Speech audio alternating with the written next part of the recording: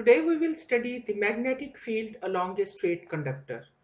Before I start this topic, I would first of all like to discuss a little bit about magnetic field and the magnetic field lines. A magnetic field can be generated in two ways, using a permanent magnet or using an electric current. Magnetic field patterns are represented by drawing magnetic field lines. The magnetic field lines come out of North Pole and go into South Poles, as indicated here. The direction of a field line at any point in the field shows the direction of the force that a free magnetic North Pole would experience at that point. The field is strongest where the field lines are closest together, and the field is weaker when lines are further apart. Now, magnetic field and field lines due to a straight current carrying conductor. Field patterns can be shown using iron filings or plotting compass. This is a wire which is carrying a current, and in this diagram, actually this is a complete circuit diagram in which this wire is connected to a battery, an ammeter, a key, and it's a variable resistor which is also known as a rheostat, which is used to change when we need to change the current in the circuit. We need to change the resistance of the circuit first with the help of rheostat to see the effect of current on the magnetic field. Now the diagram shows a wire which is carrying a current in the downward direction. If we sprinkle some iron filings here onto the horizontal plastic board, what will happen? When we tap it gently, the iron filings will line up along the lines of flux as shown. That is, will arrange themselves in concentric circles. And if we place a small compass on the this sheet on this plastic board to find the direction of the magnetic field, what will happen?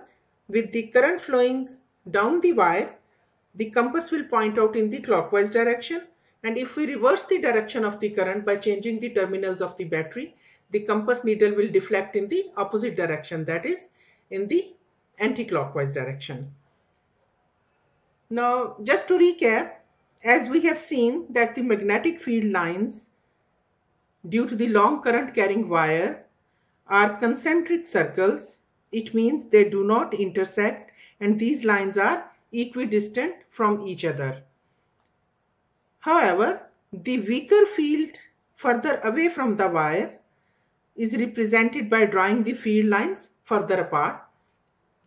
Like here you can see that if the distance from the wire increases, the field lines are at a larger distance from comparatively as compared to the field lines which are closer to the conductor. Now by reversing the direction of current, the direction of the magnetic field also reverses, as we have seen just now. Now magnetic field is created by moving charges. In this case, in the case of a wire or a current carrying conductor, these moving charges are free electrons. In non-magnetic materials, the field produced by the electrons cancel each other out. The statement that magnetic field lines emerge from north poles and go into south poles is just a convention. There are some rules for remembering the direction of the magnetic field produced by a current.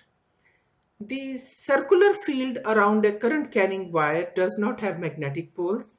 To find the direction of the magnetic field, therefore we use the right hand rule.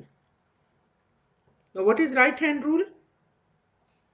It states that if we grip the wire with our right hand, pointing our thumb in the direction of the current, then we curl our fingers around in the direction of the magnetic field or in the direction of the lines of flux.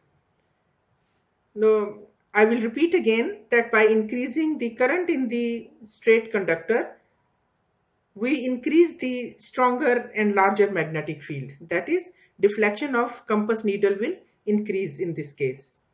Hence, magnitude of magnetic field is directly proportional with the increase in current, or it increases with the increase in current. Now, magnetic field is stronger near the conductor and magnitude of magnetic field decreases as the distance from the straight conductor increases. Now, as we have studied in the previous slides, that if we change the direction of the current, the direction of the magnetic lines of flux also changes. Let's see how. We will apply the same right hand rule here, and it must be noted that the further from the wire the circles are, like here we can see here, the more widely separated they become. See, these circles are close together, and as they move away from the conductor, the distance between two consecutive circles increases. It means that the flux density is greatest close to the wire, and as you move away from the wire, the magnetic field becomes weaker. And let's see how the direction of the magnetic lines of flux changes by reversing the direction of the current in the conductor.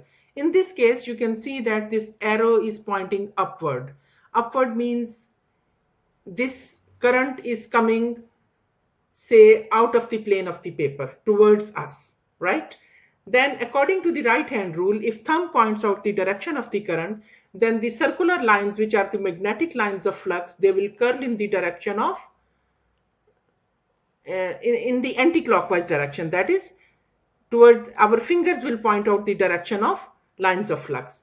Now, if we reverse the direction of the current by changing the polarity of the battery, as we have seen in the circuit diagram in our initial slides, in this case, if we reverse the current, say now our thumb will point out into the plane of the paper, right? Like away from us. Then fingers will curl in the direction of the magnetic field. That is, now in this case, it will be in the clockwise direction.